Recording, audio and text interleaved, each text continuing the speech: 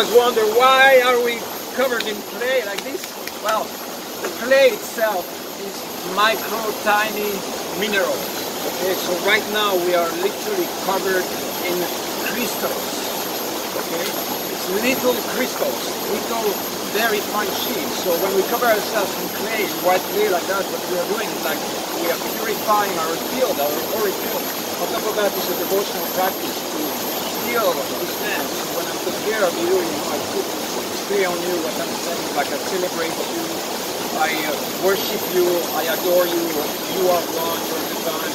So when you receive that from a brother, it's very special, because usually in life we tend to be a little bit in competition, right? Like we are not going to celebrate each other from that place. We don't look at each other saying like, you are God, you know, incarnated on this planet. So this is the idea of that, create this beautiful ritual.